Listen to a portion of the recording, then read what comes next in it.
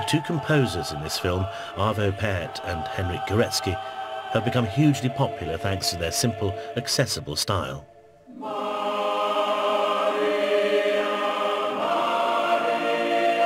I'm exploring their stories in what was communist Eastern Europe to understand how sacred music, disapproved of by the regimes, became such a powerful force.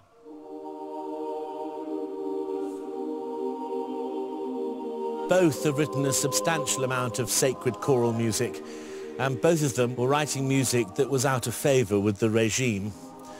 Now, as we can see from this extraordinary graveyard of history, the political world has changed. Arvo Pärt's Estonia and H.M.Gorecki's Poland are now members of the European Union. In this film we see how music inspired by the Catholic, Lutheran and Orthodox traditions became identified with political protest and national identity.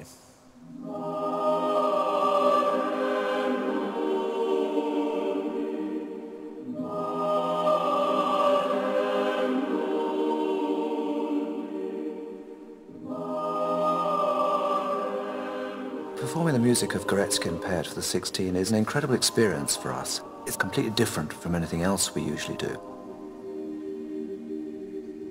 And actually, you don't have to be of any faith or denomination to appreciate what this music can do for you.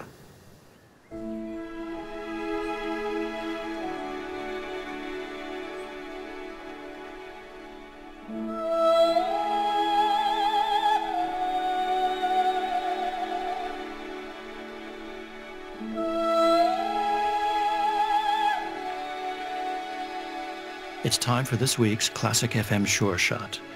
And this week, Gorecki, Symphony No. 3, Dawn Upshaw, soprano.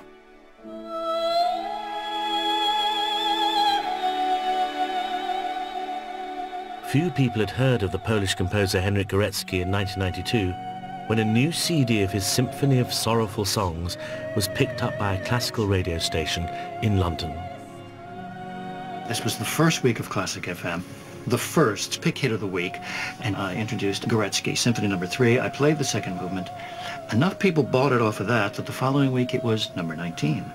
And it builds and builds until finally it knocks off Nigel Kennedy's recording of the Beethoven Violin Concerto and becomes number 1.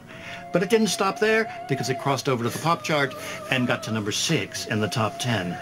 And we helped to make a Polish pensioner a millionaire.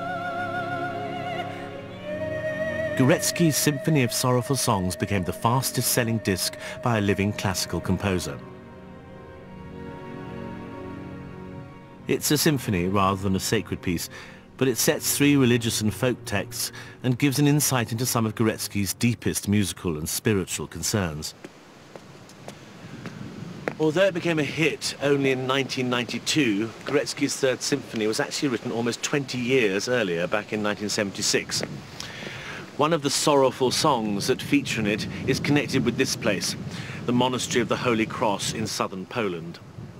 It's a 15th century lament of the Virgin Mary for her crucified son, and it's one of a set known as the Wysogora songs, named after the mountain on which this monastery is built. Gorecki used part of the text for his opening movement.